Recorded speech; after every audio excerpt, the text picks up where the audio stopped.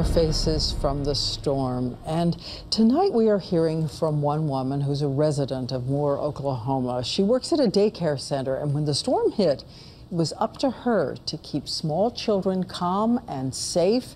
And here's what she told us.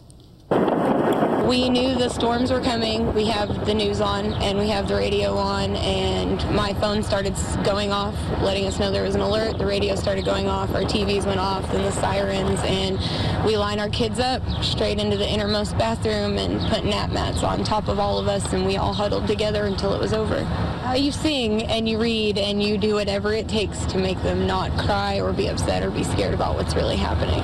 I almost didn't know what street I was turning on to walk to my house. The street signs are gone, schools demolished, houses everywhere just flattened. So I almost didn't know where I was walking to. And to see cops and ambulances and people just sitting outside crying with their stuff and destroyed, it's pretty upsetting. I feel horrible for everybody that their houses are gone.